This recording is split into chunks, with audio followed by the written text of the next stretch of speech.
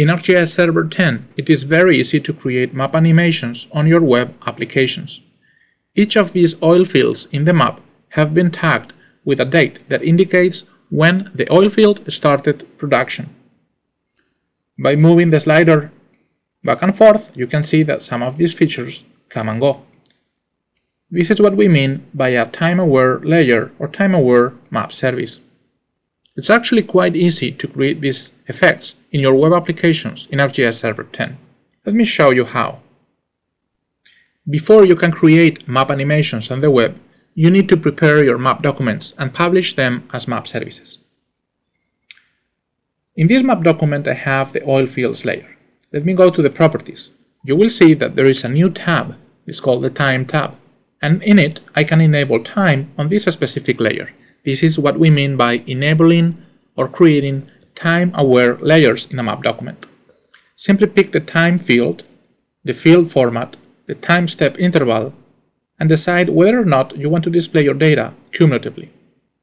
Once you have set these properties, you can simply apply these changes, save your map document, and publish it as a new map service. This is pretty much all you need to do.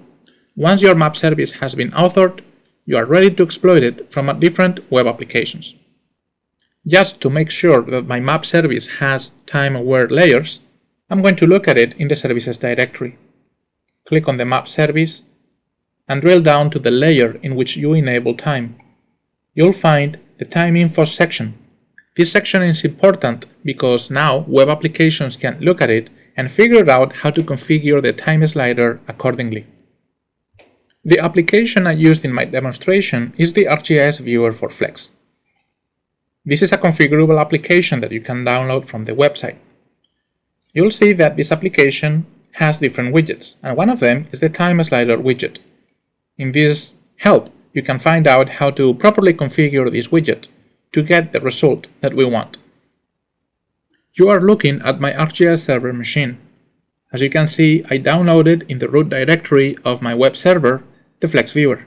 I renamed the folder to Time, and then I can go to the XML file for configuring this application.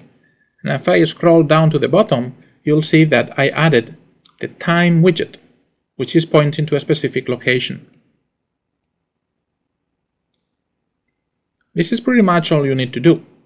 Enable the Time widget in the main configuration file, and then set the XML file in your widget accordingly to display the data in your time-aware layer. Your ArcGIS Viewer for Flex will display the time widget, and now you can use the time slider to go back and forth in time and display the features accordingly. It's really truly that simple, all out of the box.